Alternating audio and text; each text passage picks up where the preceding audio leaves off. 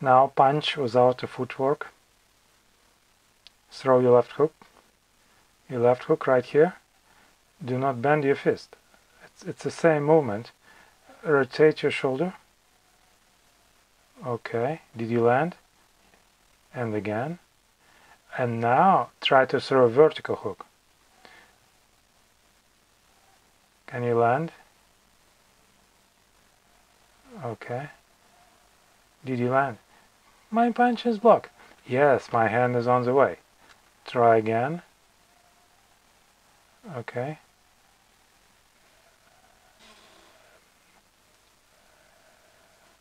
And now the horizontal hook. Did you land? I did, because you have this curvature in your arm. And when you throw the vertical hook from the long distance, your arm is straight.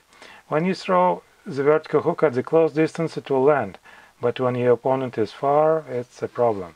Say I want to punch you. You have lifted your glove just a little, and I cannot land. But when you throw the horizontal hook, your shoulder will allow your fist to go around the block. Lift your hand higher. Lift your hand higher so everybody can see.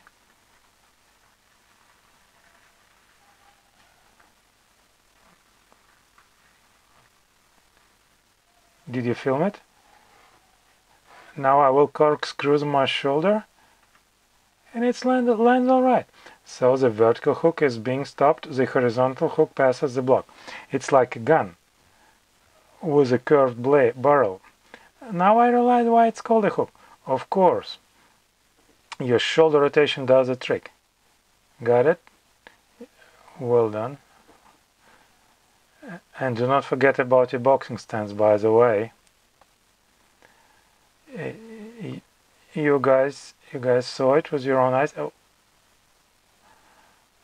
Oh, just a second.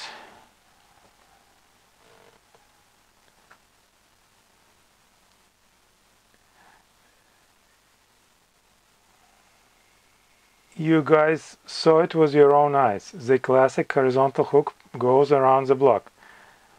The vertical hook was stopped by the block. And also another thing is what you need a swing for the vertical hook, and you get toe punch. While when you throw the horizontal hook, the shoulder movement is all you need. Your fist gets the acceleration from the shoulder rotation, and the distance is regulated by the elbow extension. Your brain will calculate automatically. So the good boxing stance and the horizontal hook is what I would recommend.